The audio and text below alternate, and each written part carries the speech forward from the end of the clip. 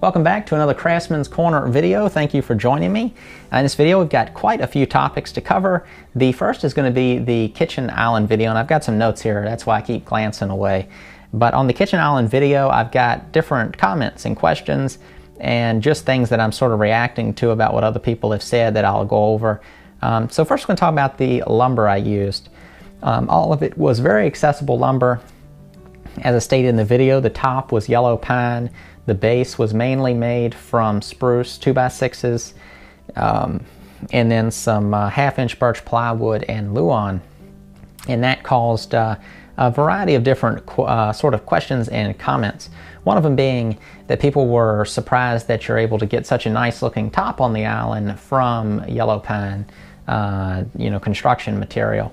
But I think with the yellow pine, it's all sort of in the name. When you say, a 2x10 or construction wood, people kind of automatically think of a different thing. But if you phrased it, I've, some high quality southern yellow pine, it's the same tree. Now granted, when you go buy that lumber from Lowe's, it's a different thing when you've bought some kiln dried yellow pine that is more of a furniture grade as far as the tree it came out of and how it was dried. But you can, if you are careful, pick some very nice pieces of yellow pine from Lowe's and Home Depot to use in your projects. And I was pretty particular about the way, the grain orientation and the pieces that I picked out, so that when it was all glued up, you saw that quarter sawn edge. And it makes it look much nicer than seeing those cathedral shapes that you get so much between the hard and soft grain in yellow pine. So sort of just how you use the material can be more important than the material you use. And so that's that as far as the top goes. As far as the frame goes, I had some questions about, do I let the wood sit around and kind of acclimate to my house before I work on these projects? And with this project, both the top and the lower part of the base of the kitchen island, I did not. I just go ahead and build it. But that was due to the nature of this particular project.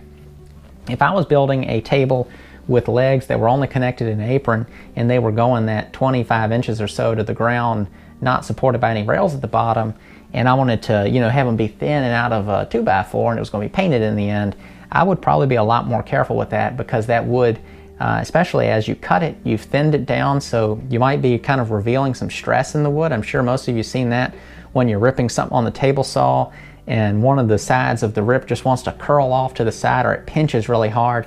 That's because that wood has some sort of tension built up in it, and then by you cutting it, you're kind of releasing it, so it's going to start going in whatever direction it wants to go. In my experience, the most stable pieces of wood from Lowe's are 2x6s. I don't know why exactly. My guess is just due to the sort of efficiency of how they cut it out of the actual logs in the milling process, that those 2x6s just are sawn out of a more stable area in the tree or the direction of the cut. But that's just my experience, and it comes down to the same for the knots too. I just noticed in general the 2x6 lumber seems to be a higher grade between a 2x6 and a 2x4. And then in a 2x10s and all that stuff, 2x8s, 10s, and 12s, I think the 2x10s seem to be the best value. But once again, that's just me from my experience and my opinion, so you can do whatever you want with that. So as far as the base goes, the reason that I don't let that wood acclimate in this case is because it's all just in a boxed up frame. Everything's all glued and trapped together. So the wood is not going to really go anywhere. The only thing you do have to kind of think of in certain situations is shrinkage in the width of your pieces of wood. But in this case, any larger areas in between, like the panels in there, were all plywood, so that's not going to do anything. That's stable. So basically it's just all smaller and square components. So it's fairly stable, so I don't have to think about it quite as much, any sort of shrinkage or just general movement. As far as designing the piece, I got asked if I use SketchUp or do I draw it all out or anything like that. That particular project, I did not. I just had some different parameters that I knew I was working with to start with, which were the size of the kitchen, place to put the microwave, and the kitchen only has one drawer in it. So I needed more drawers for storage and a place to put the microwave, and then just in general I wanted it to be as big as I could for the kitchen. So other than standing in the kitchen and imagining that top, everything else was sort of up in the air, and so I just sort of knew that it was going to be closed in because I wanted to hide everything that it stored. The height I wanted the same as the countertops, which is 36 inches. So from there I just started making it. I made the top, and I made the top out of that yellow pine because my wife wanted it that way. She's seen a couple other islands that I made using the yellow pine, and she liked it a lot. My original idea was to use some older reclaimed heart pine that I have, and that would look really nice too, but I'm happy with the way this turned out, and I still have that other lumber sitting there for a future project, so I think it was a win-win. The finish on the top is polyurethane. I got asked that even though I show that in the video, but I just wanted to restate that it's polyurethane. I put some polyurethane on, let it dry, sand it, put more on, sand it, put more on, sand it, and do that as many times as it takes to get the sort of the protection and finish that you want. In my case, it's 3 or 4 is normally how much I put on there, and sometimes it's more than that, but that's because I've thinned it down so each coat is not as thick. But yeah, back to the design, I didn't kind of finish that. When I'm making these pieces, some things I just kind of go at it and I make them, and I'm reacting throughout the process to sort of what's happening and different ideas that I come up with. Usually the project changes 3 or 4 times throughout the whole thing, certain details do. So I'm not one to really want to nail anything down and just to end up being disappointed that I wasted my time trying to work it out on paper instead of just working it out here in the shop. And with a lot of the project sort of stays in sort of a bone form for so long, meaning just like the framework, so you can come in so easily and change things with the way you do your drawer fronts or the way you do the panels, for example, in the kitchen island. There's a whole lot of small details that you can change at any time or towards the end of the project to get a look that you want. But as far as this project, I just built it. There's other projects where I pretty much 90% of the project is fully planned out before I get started, and some of these questions kind of got sparked from me posting some pictures of some of my ideas and sketches on Facebook lately, but a lot of those projects, a lot of times I'm just drawing stuff to draw stuff, and I might not build it right off the bat, but I might come back to that project later and build it, or I might just pull a detail from that project. So in my mind, and I basically just typed this to a fellow on Facebook, is sketching is just a way to sort of work through different ideas and just working out different ideas and thoughts you may have about different things you're interested in. So it might not be that the thing you're drawing is important, but it could be a small detail of that is important.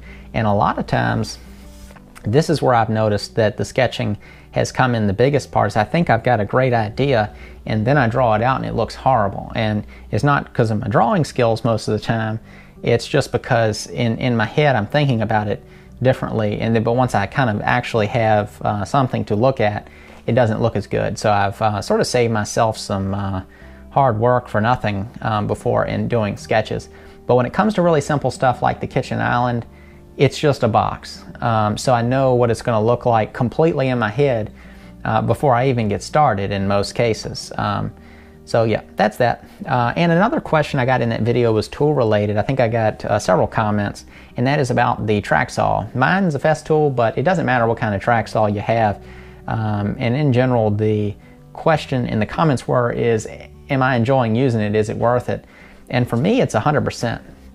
And once again, this is to any track saw. They're all pretty much the same, except each one's going to have sort of different specs as far as how deep it can cut, etc. And then the price tags are different, of course. So if you're just looking for an occasional track saw that you want to use, just get one that sort of suits your needs, that you can afford, whatever that may be. But it works great here in the shop. You see the shop behind me, it's not that big.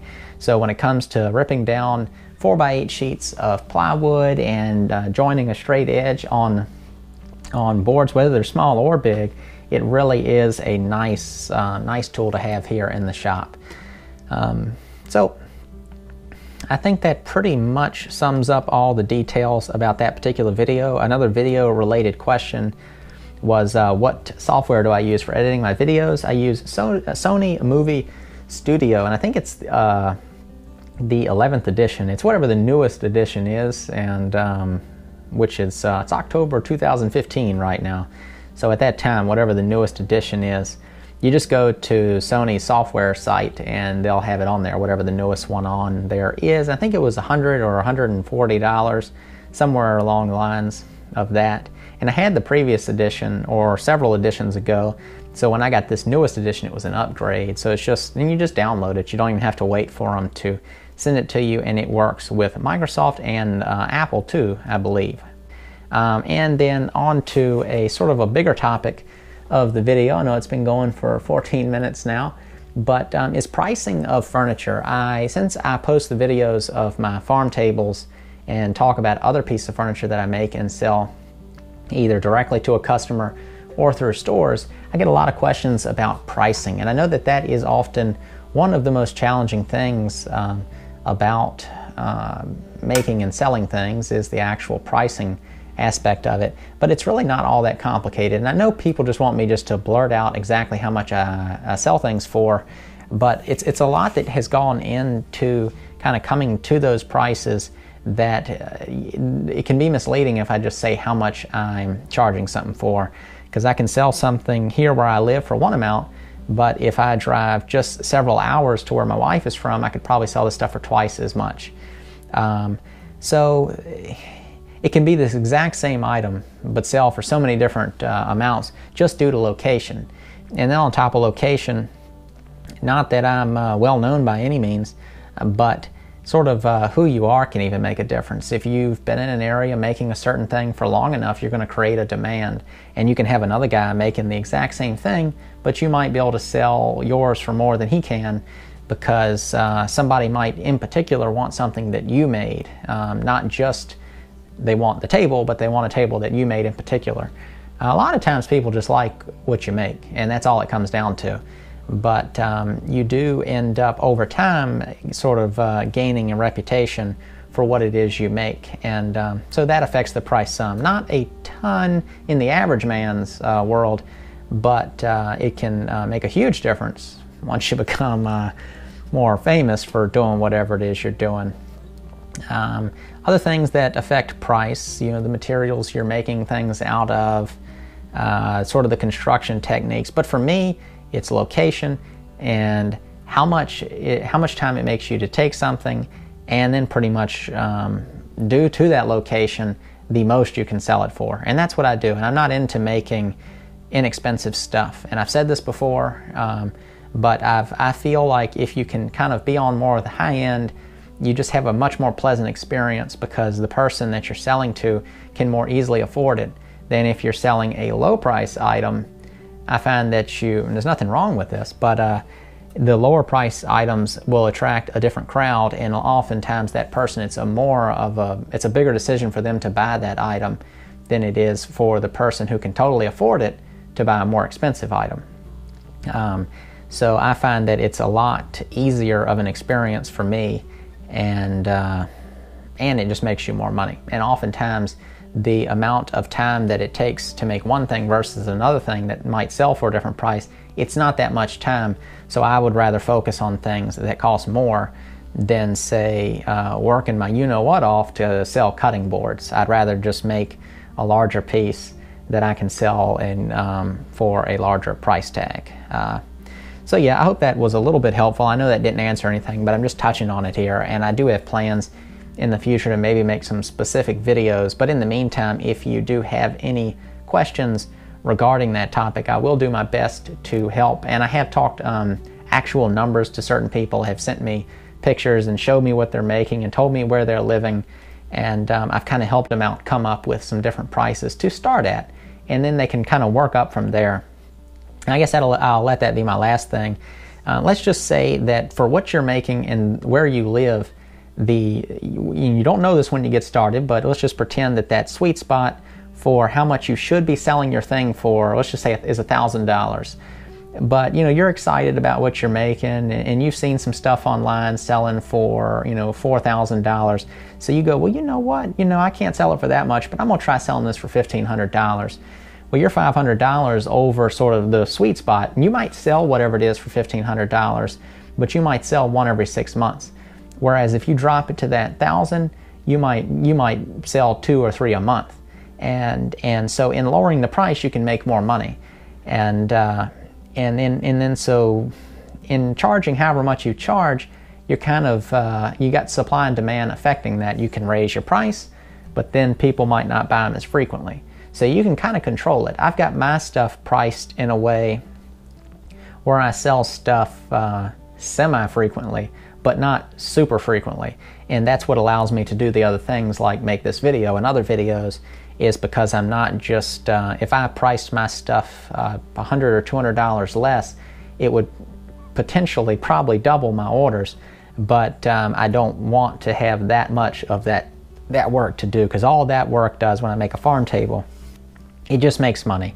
And so it just takes all my time to make money, and a lot of times it's just money just for normal everyday stuff. And so I don't want to kill myself over just being an average person. I'd rather price my stuff to where I can make however much money I need, but allow me to work on my bigger ideas that I have that could lead to much better things than just making as much money as you could possibly make making some farm tables or something, for example. But well, now I'm rambling. So the way I'm going to finish the video is I'm done with all my topics from questions and comments, but I wanted to show a little bit about the shop. There's been a fair amount of progress going on, but not a ton. Each little section of the shop that I improve, I end up spending a lot of time in there right afterwards. So I should probably refuse to do any kind of projects or work on anything other than just getting the shop done, but I'm not a strong enough person. So we're going to start out kind of looking behind me at the benches for the radial arm saw.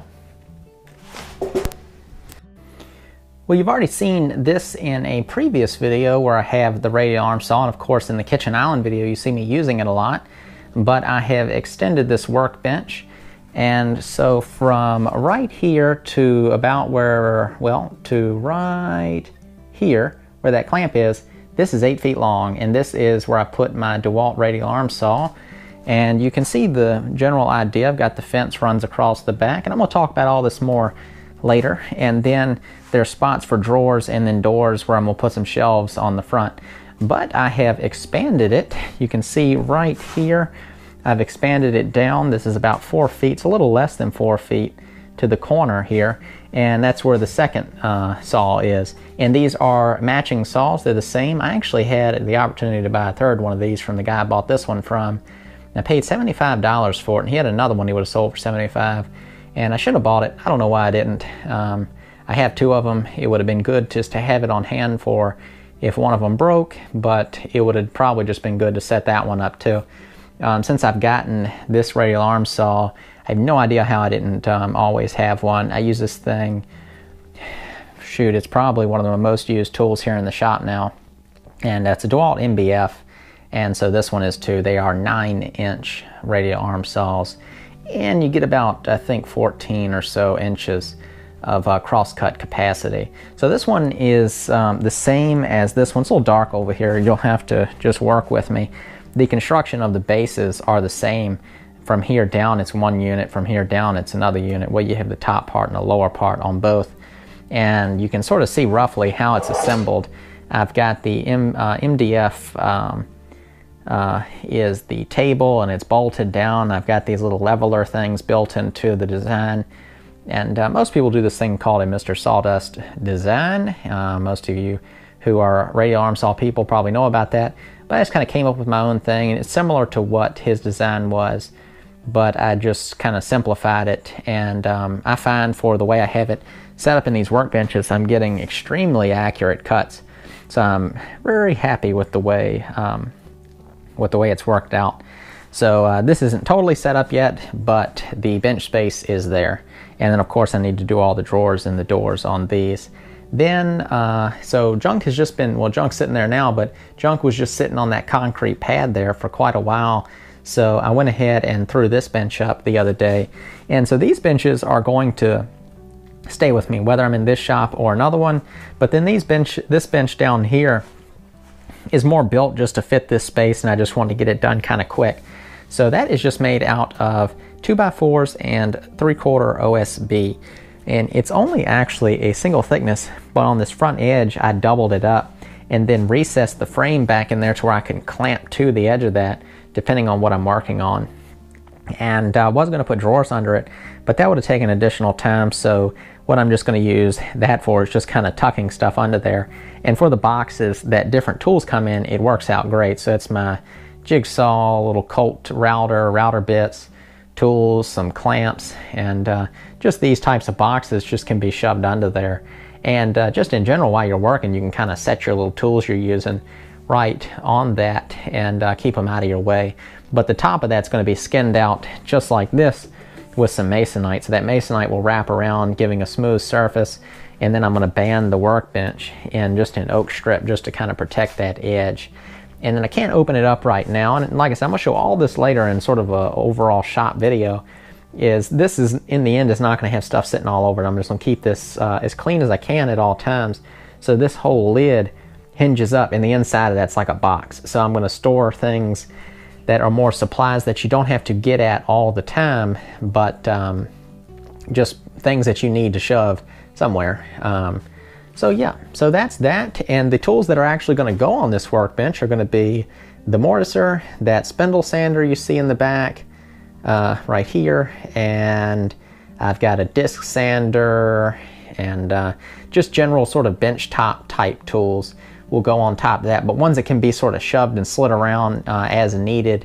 But in general, I just like a lot of workspace for different projects. It kind of helps keep things organized, because like, you know, you go to, for example, you go to your crosscut sort of station for these radial arm saws. I go to them all the time, but then I end up doing stuff like this. I'll set that there. I'll set, you know, just different stuff just gets sat on it just because it's a flat surface. And then every time I need to cut something, I got to move all that junk.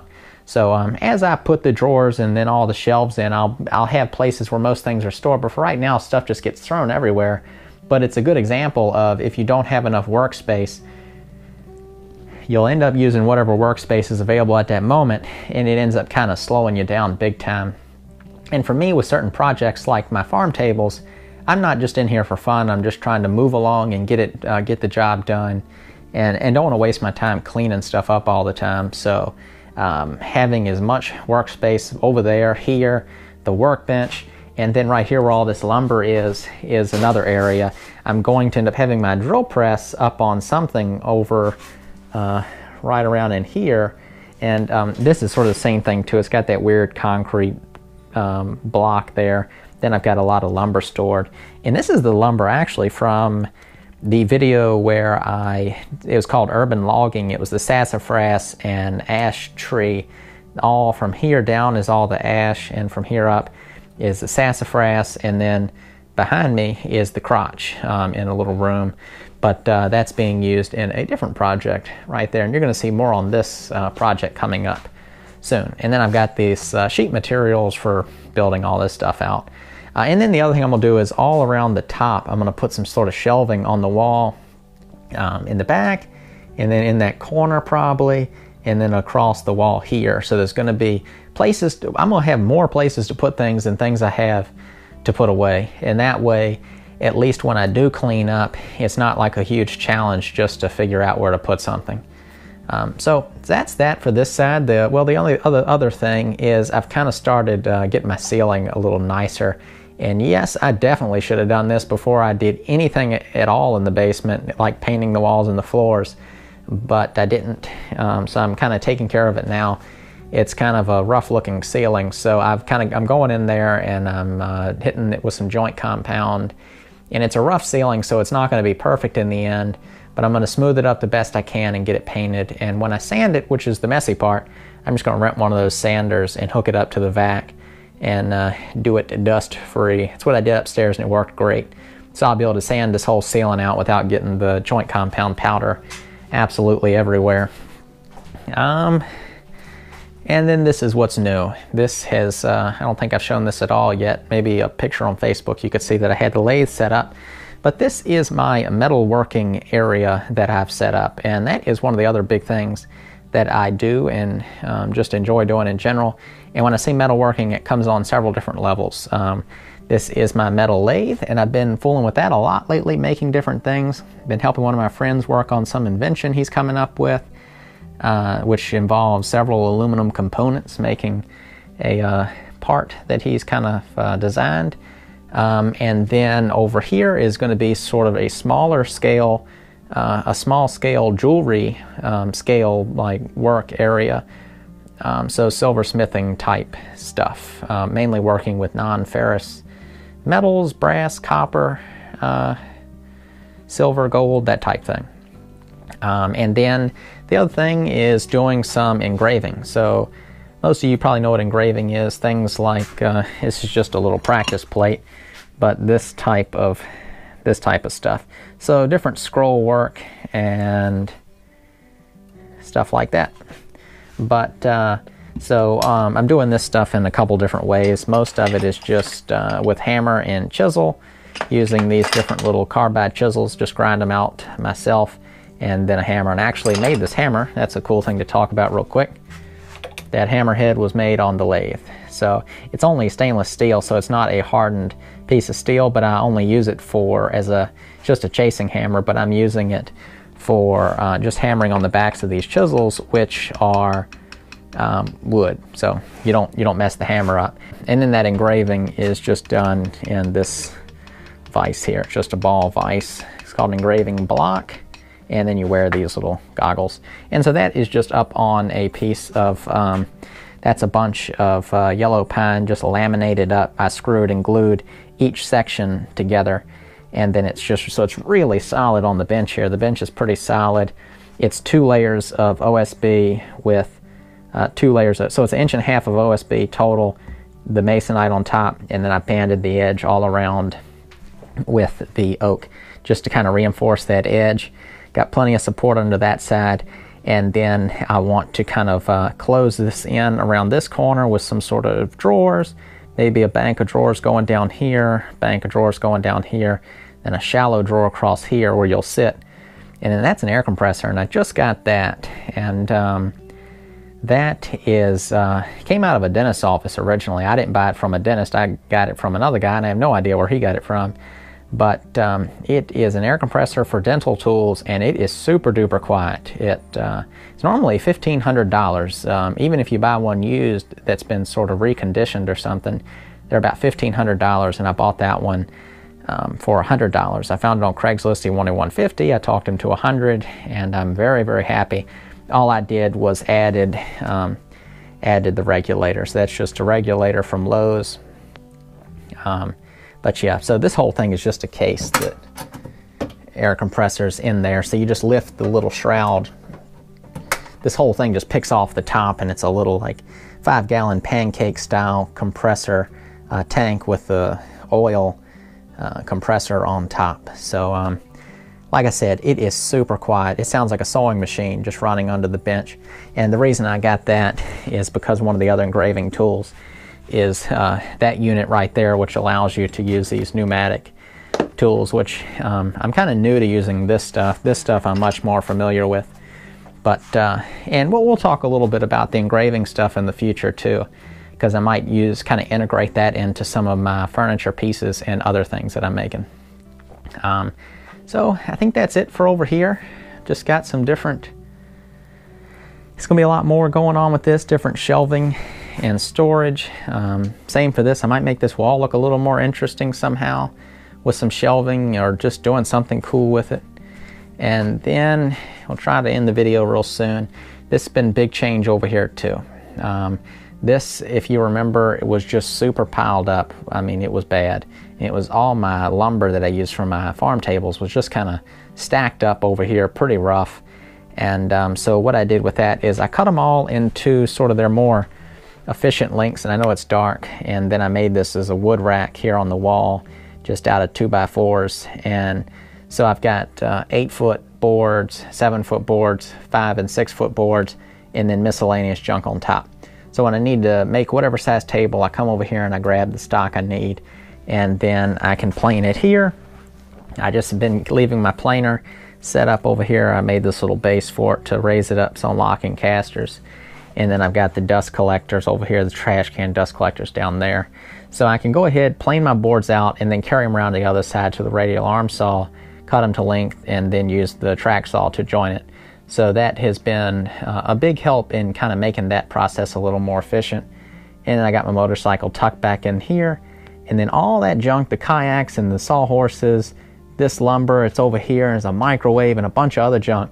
None of that stuff's going to end up being in here. That's going to go outside under a porch on the side of the house once I close it in. So that will be good to kind of get all that stuff out of here, which will make this side of the shop an actual kind of a workspace and not just this holding place for junk.